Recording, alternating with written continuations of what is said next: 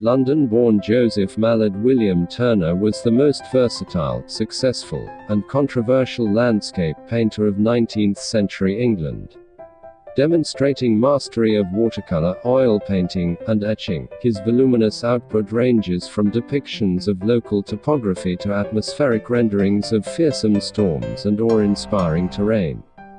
Though profoundly influenced by landscapists and history painters of the 16th and 17th centuries, Turner was an innovator who has been hailed as a forerunner of modernist abstraction.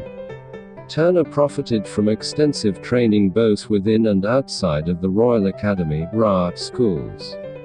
He was admitted to the RA's Plaster Academy at the age of 14, and to the Life class 3 years later.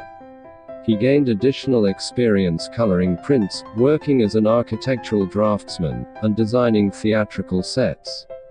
In the 1790s, he participated in an informal academy, where he joined with Thomas Girtin and other young men in copying from prints, watercolors, and topographical drawings at the home of the physician and alienist Dr. Thomas Monro. These early lessons in topography stayed with Turner throughout his life. His first exhibited paintings were carefully delineated watercolors of recognizable English monuments and landscapes. Although Turner would later develop an extensive visual vocabulary that ranged far beyond precise renderings, first-hand observations remained crucial to his working method. Over the course of 5 decades, he filled hundreds of sketchbooks with visual records of scores of tours through England, Scotland, and Wales, and around the continent to Belgium, France, Holland, Italy, the Rhineland, Switzerland, and elsewhere. Turner relied on these on-site sketches to inform even his most highly imaginative paintings. For instance, Venice, from the porch of Madonna della Salute, exhibited at the RA in 1835, combines multiple viewpoints to present an impossible view of several Venetian landmarks. Watercolors inspired by these tours provided fertile ground for Turner's technical experimentation and, when used as the basis of print series, helped him to disseminate his principles and earn a sizable income. In the 1810s and 1820s, he produced series of small-scale topographical watercolors in which he evoked forms by layering blocks of color according to a classification system of light and dark colors that challenged many assumptions of contemporary color theory. The watercolor's light-filled, expressionistic appearance reflects this innovative technique. To create details, Turner scraped, blotted, and wiped the paint while it was still wet, and scratched into or drew on dry surfaces. Watercolors of English rivers, ports, and coastal scenes served as the basis for mezzotint and engraving series, including the Ports of England, 1826–28.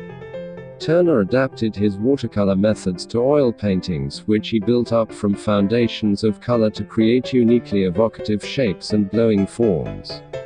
The 70 prints of his Liber Studiorum 1807–1819, Windmill and Lock, Tate, London, express Turner's elevated ambitions most clearly. These atmospheric images, which combine his own etched outlines with mezzotints applied by other artists, present 6 categories of landscape: pastoral, marine, mountainous, historical, architectural, and epic pastoral. The title deliberately echoes the Liber Veritatis, a compilation of prints by the esteemed 17th-century painter of idealized landscapes Claude Lorraine. Turner may have produced another series of mezzotints single-handedly. These images, never published, are known as the Little Liber, ca. 1824–1826. Turner believed that landscapes could convey a full range of artistic, historical, and emotional meanings, and presented himself as an heir to the great history painters of the past. As a young man, he learned to imbue his paintings with powerful expression by studying Piranese's imposing architectural fantasies and copying works by Renaissance and Baroque masters. The legacies of Poussin, Raphael, Titian, and others are evident throughout his oeuvre. Turner specifically claimed Raphael and Rome as his inspirations in Rome, from the Vatican. Raphael, accompanied by La Fornerina, preparing his pictures for the decoration of the Loggia, 1820, Tate, London. Turner's forays into poetry complemented and enhanced the narratives of his landscape paintings. In 1798, he began including quotes from poets, for instance, Milton and Lord Byron, as accompaniments to his paintings in RA catalogue entries. He first used selections from his unfinished poem, Fallacies of Hope, when he exhibited Snowstorm, Hannibal and his Army Crossing the Alps, 1812, Tate, London. Excerpts from the poem would accompany many of Turner's subsequent paintings, though the text was never completed or published. In addition to narrating tales from the distant past, Turner also found subjects in the world around him. Interested in expressing grand emotions, he was particularly attracted to sublime or awesome aspects of contemporary life. When, on October 16, 1834, the Houses of Parliament were ravaged by fire, he observed the conflagration from a boat in the Thames and recorded the scene in watercolours and oil paintings, The Burning of the Houses of Parliament, Tate, London. He memorialized yet a greater tragedy in Slave Ship, 1840, Museum of Fine Arts, Boston, indicting the slave trade's calculated horrors with agitated brushstrokes congealing into violent waves beneath a blood-red sky. The nearly abstract Rain, Steam, and Speed, The Great Western Railway, 1844, National Gallery, London, evokes the Industrial Revolution's rapid transformations through strong diagonals, bold contrasts of light and dark, and tumultuous handling. Turner elicited strong responses from friends and foes alike. On the one hand, he was respected by many colleagues.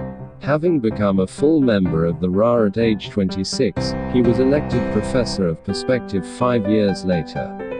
He remained active in the Academy throughout his life, serving in various governing roles that culminated in a brief tenure as acting president in 1845. Yet Turner continually elicited disdain from some conservative critics. In 1836, a vituperative review lambasting his loose handling inspired John Ruskin to take up Turner's defense.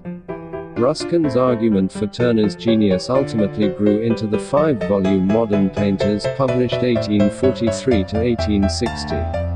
Upon his death, Turner joined the notable Britons buried in St. Paul's Cathedral. His bequest of 300 oil paintings and more than 20,000 works on paper soon entered the collection of London's Tate Gallery.